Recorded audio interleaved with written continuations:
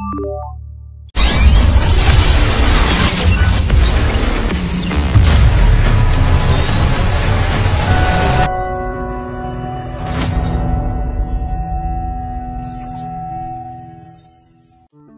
hi guys, welcome to my YouTube channel. The topic for today is how to install Kali Nethunter in our Android mobile. We need the following prerequisites: a mobile device, Termux application and Kali Nethunter installer. First of all, I'll go to the GitHub repository and download the latest Termux release. The version is 0.118. I'll provide the link in the description so that you all can download. Once the application is downloaded, we'll install it.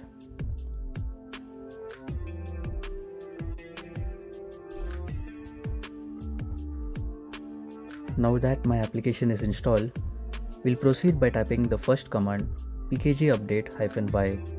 This will help all the latest packages and dependencies to be installed. It will take a while though.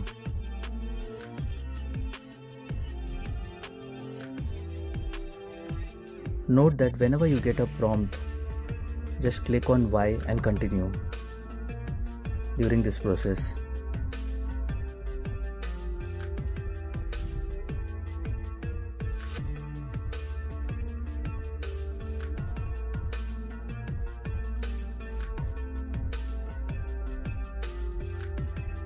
Okay, now that it's done, we'll proceed with the second command to set up the Termux storage.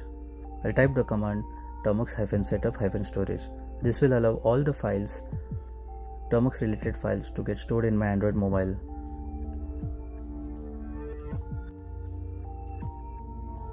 We'll get a prompt, we'll just click on allow.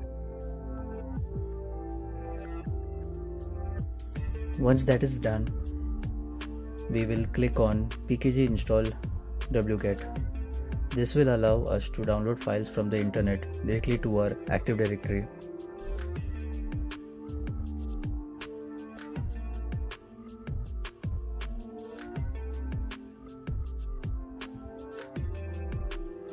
So now we are going to download the Nethunter installer.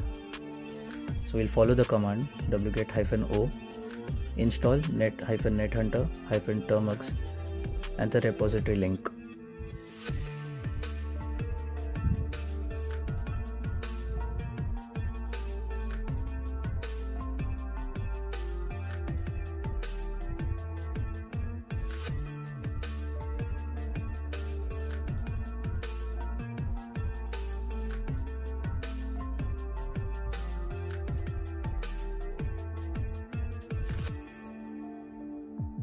Okay, now we will give the permission for the installer.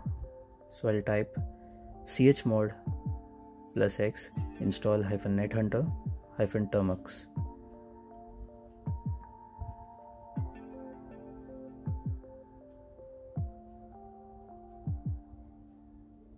Once it's done, I will run my Nethunter installer.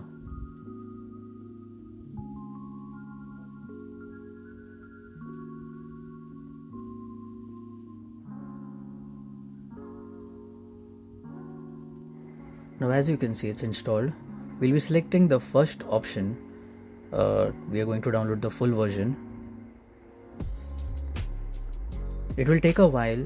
For me, it took around 25 to 30 minutes for the whole process to get complete. So you'll have to be patient. Now here it will ask us to delete downloaded root.fs file. We'll be clicking on N to proceed. Okay, now we'll type the command nh-r to run as root.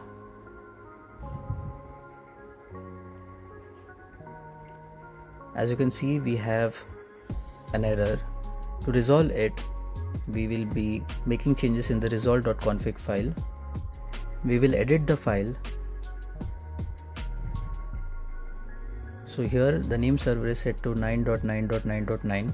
We'll be changing it to 8.8.8.8, which is the Google DNS server, and then we'll save it. Click on escape:wq to make sure that our changes are made. I will check again. Yes, it's changed. Now we will again update the repository. Also, we are going to install the dbus-x11 application.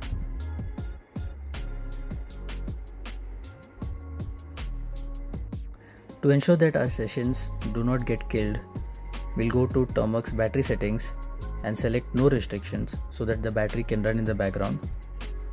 Now we will type the command nh-kex to start our VNC server.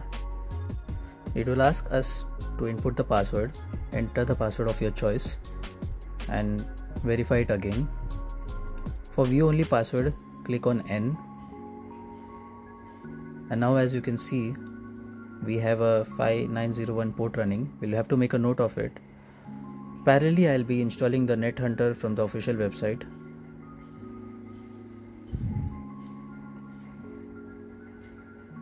Once it's installed, I will select the Nethunter Kex. That will be a VM which we'll be using here. Okay, now it's installing. Fine. Here we'll change our port to 5901. We can give the VNC username to Kali and the password the same we used in step number 10, and we'll click on save. Yeah, so it's created. Now I'll click on it.